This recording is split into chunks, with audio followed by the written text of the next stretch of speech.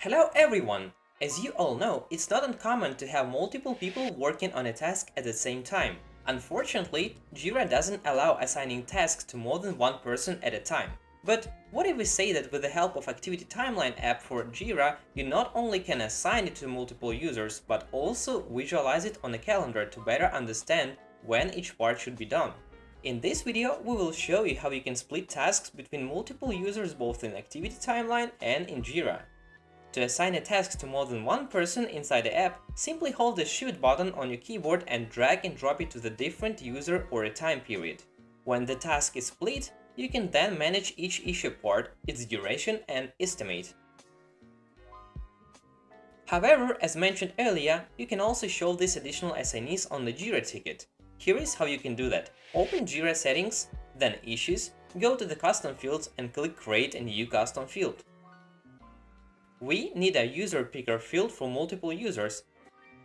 You can define your own name and description for the field. Once the field is created, don't forget to add it to the appropriate screen. We recommend adding to all the screens, but you can choose specific projects to do this. Once this is done, go to ActivityTimeline configuration, Jira integration, and select newly created field that the plugin will use to show additional assignees in Jira. After this, we can go to Plan and try splitting tasks once again. If we open this task in Jira now, we will see that Amanda is now shown as a collaborator on the issue. You can also add additional people on the screen, and it will cut the task into more pieces inside ActivityTimeline.